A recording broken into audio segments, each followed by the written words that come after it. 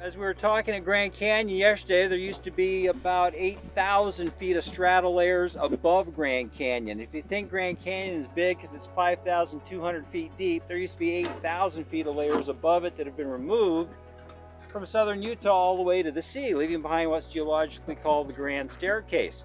Where we are right now, the Kaibab limestone that makes up the rim of Grand Canyon is actually about 1,300 feet of layers below us.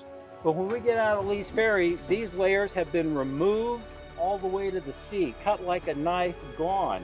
Now if you climb up on top of these layers and go about 40 miles north, you'll come to the 2,500 foot white and gray cliffs Zion cuts through. That's the next step of the Grand Staircase where that erosional event ended. If you climb up on top of the 2,500 feet that are on top of these 1,300 feet and go 45 miles north, you get the 2,500 foot pink cliffs of Bryce. If you climb up on top of those and go about 10 miles north, you get the 900 to 1,000 foot tall Paunsaugunt Plateau. That's the Grand Staircase. An erosional event cut away 130,000 cubic miles of sediments. Grand Canyon's only 900.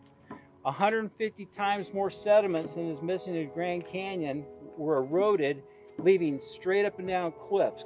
What power could have removed these layers? Not to mention the 6,000 feet that were on top of these. The Havasu tribe that lives in the bottom of the canyon does have an ancient theory that the canyon was a result of a massive water event.